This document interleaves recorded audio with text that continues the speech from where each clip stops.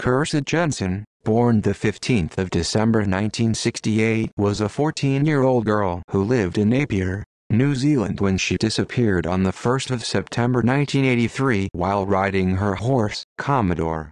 She never returned home that night and has not been seen since.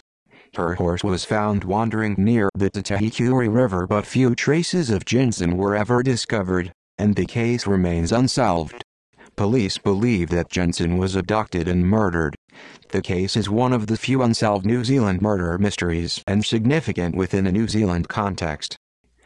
Disappearance. At around 3 p.m. on the 1st of September 1983, Kirsa collected her horse for an afternoon ride to a local beach. The last confirmed sighting was of Kirsa, with a bloodied face, and her horse near an old World War II gun emplacement at the mouth of the Disappearance River. She was also seen speaking to a man in a white utility vehicle around the same time.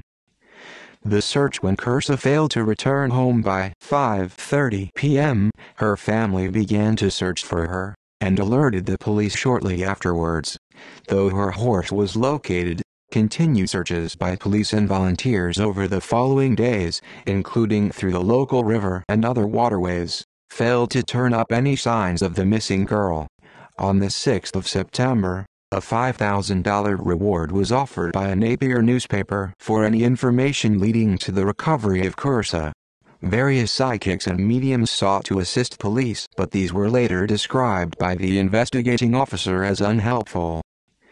The man in the white utility vehicle. One of the most important pieces of information received was from a passerby who noticed a girl fitting Kirsa's description by the gun emplacement, being held at arm's length by a European man, who was approximately 1.8 meters tall and 45 to 50 years in age. The same witness also noted a white utility vehicle with brown sides which was parked close by. Another witness stopped and talked to Kirsa at the gun emplacement, who noticed her bloodied face, which she told him had occurred when she fell from her horse. Kirsa advised the witness that someone had gone to collect her parents and that she expected them to arrive shortly. Another witness advised police that at approximately 4:30 p.m. he had driven past a white utility vehicle coming off the bridge. The driver was described as a brown-haired white male, approximately 20 to 30 years old. His arm was around the girl passenger's shoulders and he was driving using one hand. Kirsa's horse Commodore was seen by several witnesses after this, tied to the gun emplacement.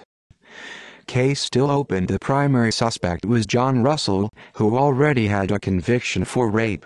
He identified himself to police as the man who was seen with Jensen at the gun emplacement. The police investigated his house and truck, but no evidence was found that Kirsa had been there.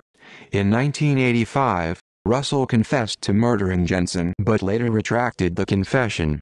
No charges were laid. In 1992, Russell committed suicide in a Hastings guest house after going to Lake Alice Hospital psychiatric facility for help with a medical condition. He left no note explaining why he killed himself. The case remains open, and in 2009 the officer in charge said that there was probably more evidence to suggest Russell was not involved than that he was. In 1999, a Melbourne, Australia man confessed to police that he had killed Jensen, but this also proved unfounded. In 2012, workmen discovered human bones in the area and initially thought they were Jensen's. Examination found that they were too old. Advances in forensic science. Ongoing advances in forensic science have added to the potential for solving the Jensen case according to media reports. They have included pollen sampling and new DNA detection techniques. Stuart Nash MP cited the case as one of his reasons for supporting the Criminal Investigations, Bodily Samples Amendment Bill in the New Zealand Parliament. Legacy. Victim support. In 2009, Jensen's mother Robin Jensen was working as a school guidance counselor and had a private practice. She said she wanted to provide a place where parents of murdered children can connect with others who have suffered such trauma, talk, ask questions, and have therapy and group work. In 2003, Robin undertook a pioneering study for her master's degree called The Grief Experiences of Parents Who Have Lost a Child Through Violent Crime, which explored this area of victim support. A memorial plaque was erected and a Pahuatutua tree planted at the site of Jensen's disappearance by the local community. In 2006, the tree was damaged by vandals. St. Augustine's Church in Napier, where Jensen's father was minister at the time of her disappearance, has a chapel dedicated to her. Trust Fund Scholarship. The Trust Fund, set up initially to aid the search, asked Massey University to administer a portion of the funds for an award for students entering the third, fourth or fifth year of a Bachelor of Veterinary Science degree. The award takes into account need as well as academic attainment. Jensen had intended to study veterinary science. There is also a cup. The arts. The legacy of Jensen's disappearance has also found its way into the arts, with a movie reviewer of 2003 New Zealand film For Good by Stuart Mackenzie stating that the film would bring back people's memories of the case.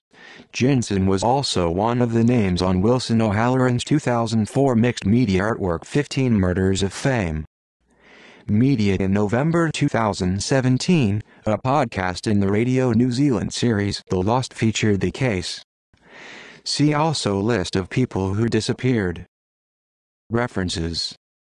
Further reading. Kirsa, A Mother's Story, Robin Jensen, David Ling Publishing Limited, 1994, ISBN 09008990 21-9. Psychic Detective, A Spiritual Investigation into Unsolved Crimes, Scott Russell Hill, Macmillan Press, ISBN 9781405037402. Unsolved Murders in New Zealand, Tori Williams, Griffin Press, Sydney, 1999, ISBN 186958-724-3.